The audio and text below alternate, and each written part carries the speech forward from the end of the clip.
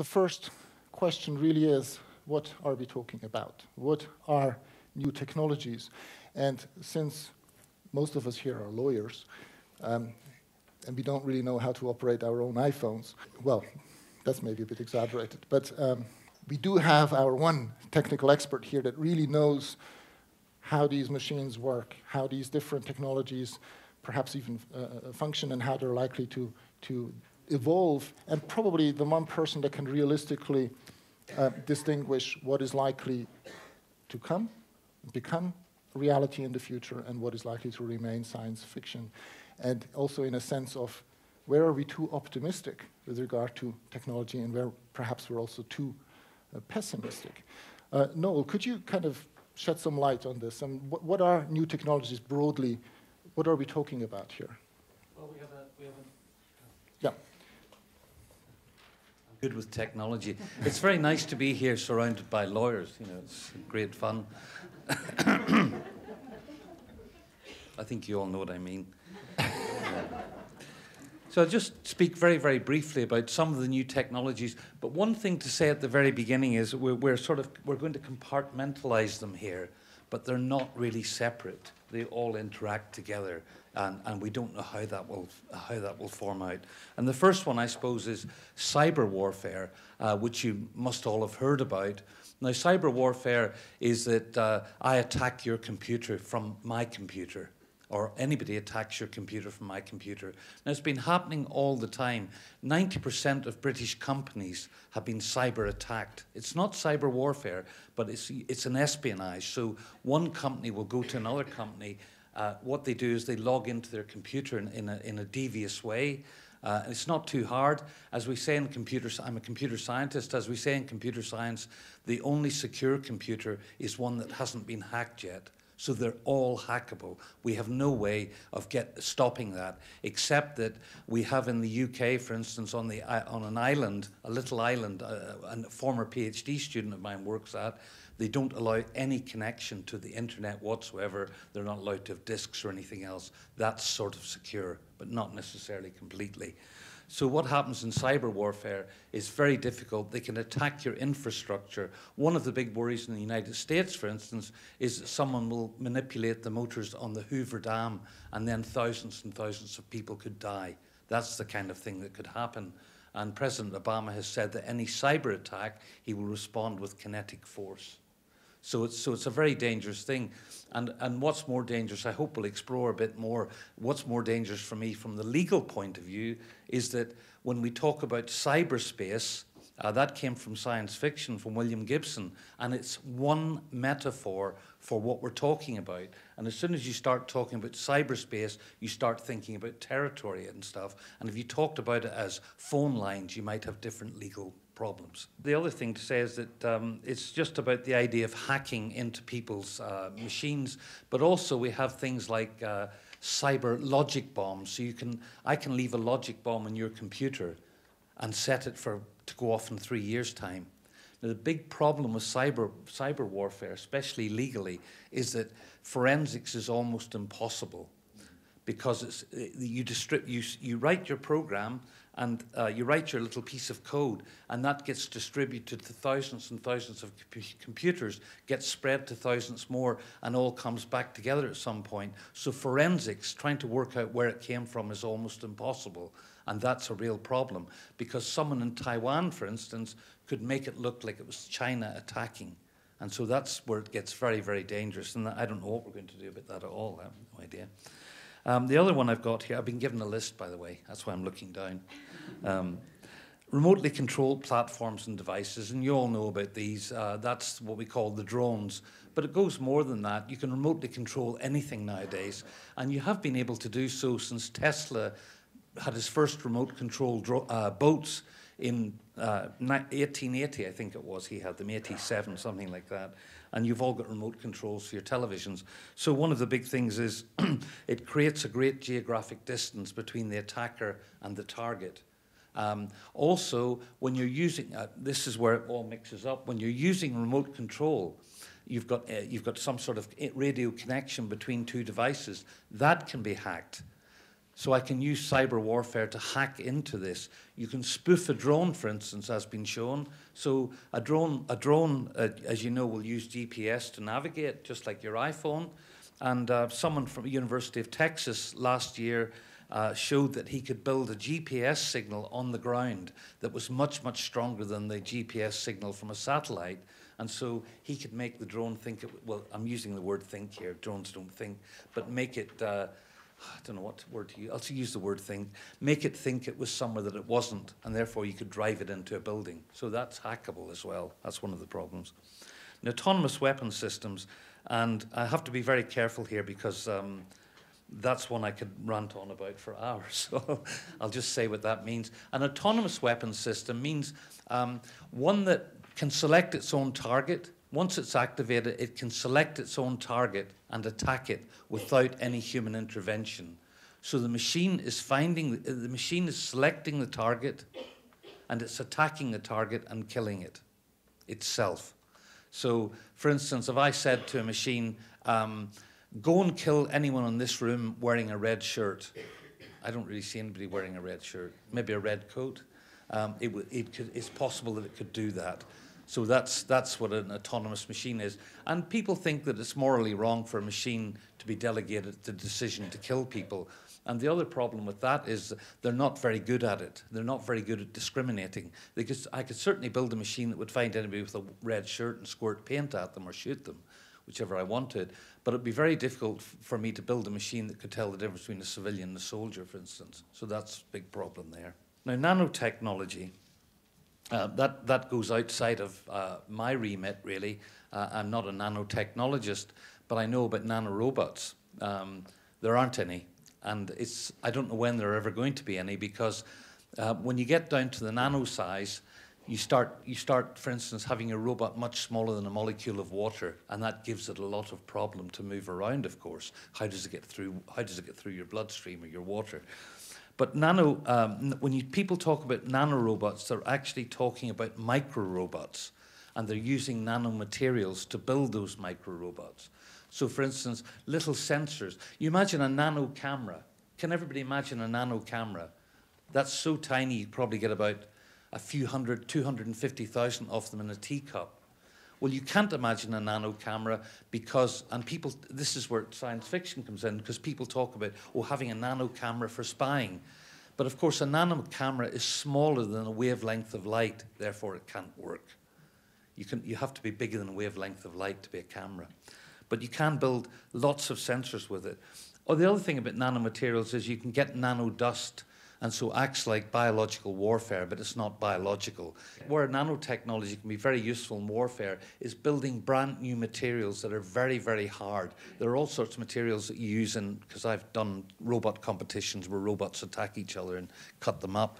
And if you use really, really detailed nanomaterials, you can make them very, very strong, so it can create great armor. That's one of the things about it. Explosive power. You can increase explosive power really dramatically using nanomaterials. That's the other thing. I'm not too worried about nanorobots yet, but, let's not get into that. Now, the last thing, and this is very related to nano as well, is human enhancement. It's another technology. Well, we've also got synthetic biology.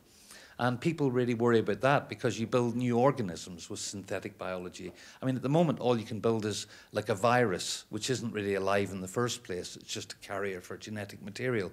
So you could maybe build a virus, or you could maybe build the polio virus has been reconstructed. Now, would that be called biological warfare? Because it's not actually biological. I'm not sure, you see. So that's a problem there. Last one, human enhancement. And deterioration. Now that's kind of worrying, human enhancement. And you'll have read about students in the United States taking, thank you, what was it again? Ritalin, that's right. Are you an American student by any chance? No more said about that then. Well, it's supposed to be a cognitive enhancement drug.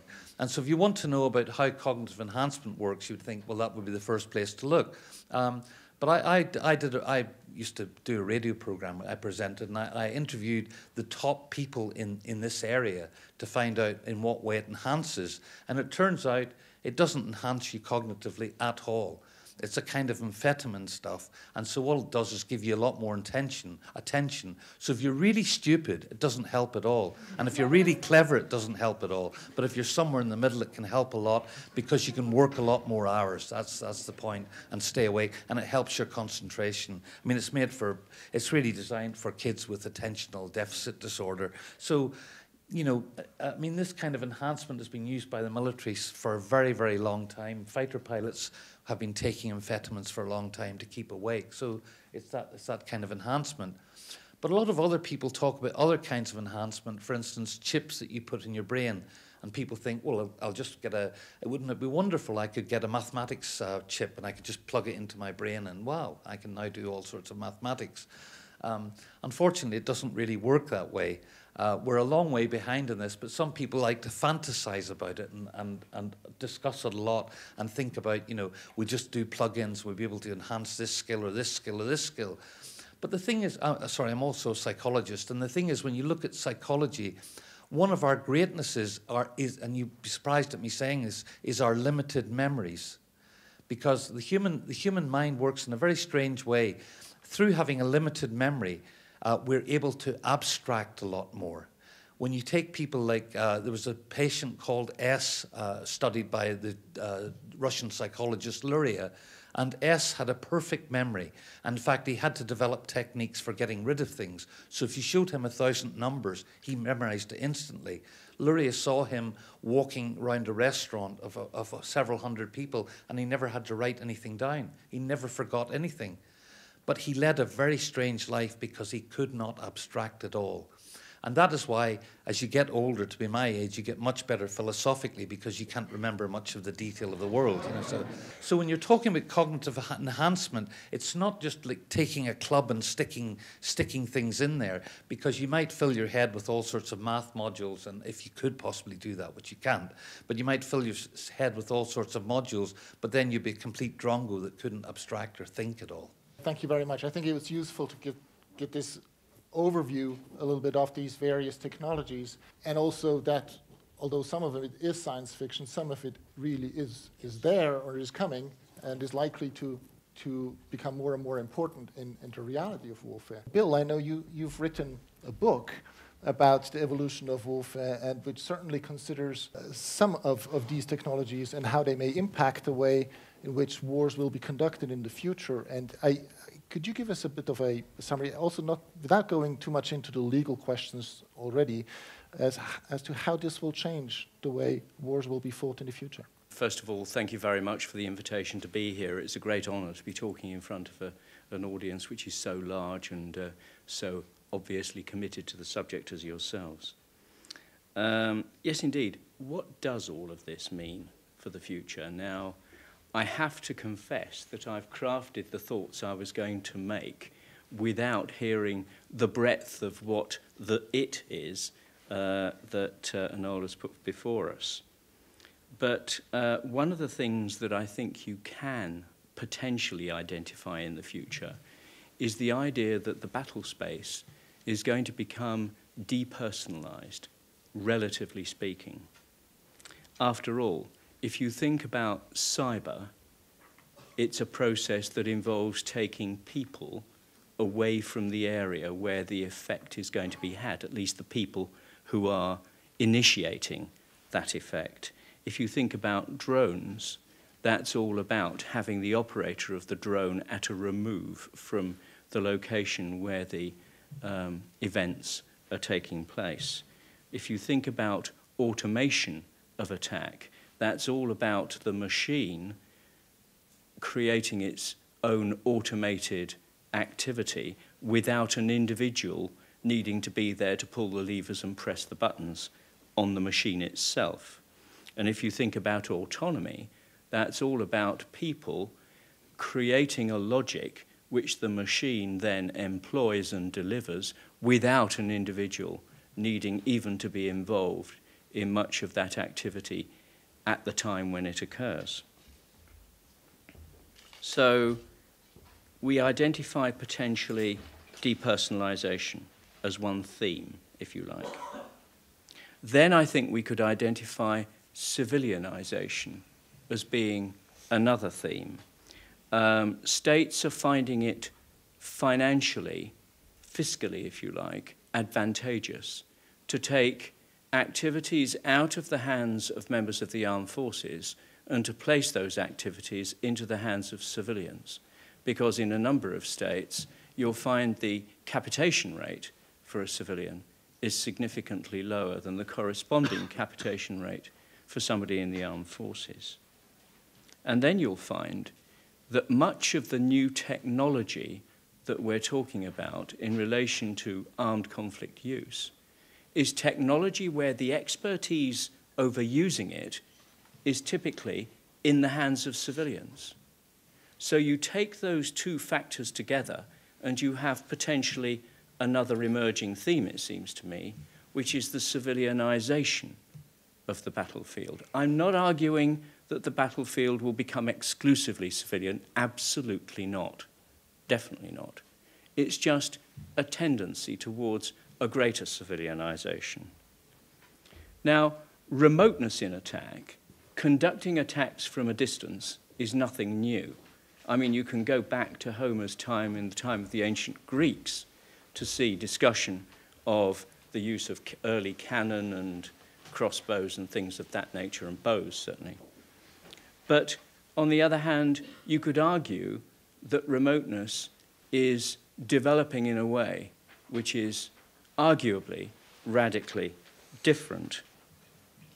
Now, if we're talking about autonomy in attack, if we're talking about machines being pre-programmed to engage other machines which in turn respond, a machine versus machine, if you like, brand of warfare, you would, I think, reasonably ask yourselves, well, what does that actually prove? What is such a kind of hostilities actually demonstrating?